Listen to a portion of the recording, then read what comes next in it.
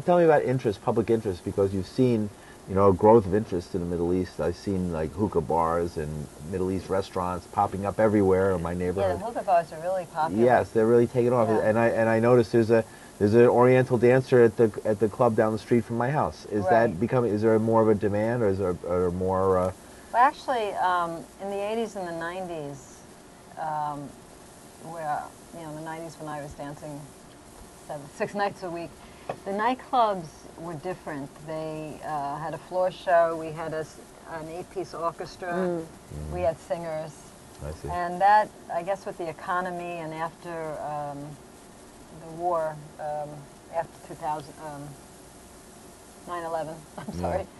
I mean, even before that, places started to close. But after 9/11, a lot of places closed. Yeah. And so the girls today, I don't know, they don't have the live musicians, but there seems to be these places that they dance in. Right, where they have recorded music. They have recorded or maybe music, a couple of. So I think they have a couple of musicians right. who sit there. Right.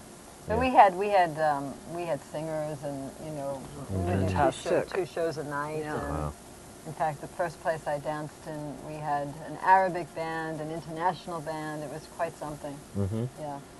Wow. It is amazing to dance with live music, isn't it, as opposed to a recorded music. Yes, rehearsing with the band, and it's very challenging, and a whole nother Well, we often talk about collaboration when we're talking to artists on the show, and there's so many people in terms of a live show that you would want to collaborate with: the musicians, the costume person, the lighting people. I mean, I noticed the lighting is very dramatic in this piece that we were watching. Yes, yes. So there's a lot of people that put together a show. Absolutely, especially theater. Yes. Right, and each individual piece is lit differently. So do you enjoy working with other people? Oh yeah, that's why I like theater. Because I also have a background in, I studied acting, and so I also you have an overall vision. I have an overall background in theater, yes. So I really love, I mean, even though I like other venues, it's fun. I had fun dancing on cruise ships or nightclubs, but theater is really, to me, a different level of art. Sure. Yeah, it's another opportunity in terms of the type of audience, the type of place. And So it's going to take a minute, maybe play another 2 minutes of great. your material for folks who just tuned in and see what we're talking about. And this is Samara.